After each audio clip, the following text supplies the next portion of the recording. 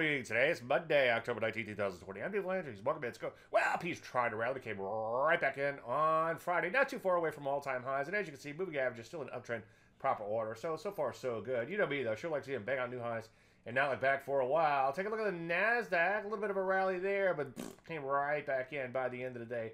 No big whoop, though. Only down about a third of a percent. Ideally, again, as I say often, I should say, I like to see these indices break out and not look back for a while. Rusty 2000, we're going to break it out right at multi-month highs. Started a little bit on Friday, but not the end of the world. S&P futures are up strong pre-market, or a little bit at least, so we could see some follow-through buying at least on the open. A lot of areas look pretty good in here, like the semis, as you see, recently broken out to brand new highs. Software a little shy of their prior highs in here, but as you can see, so far doing pretty good.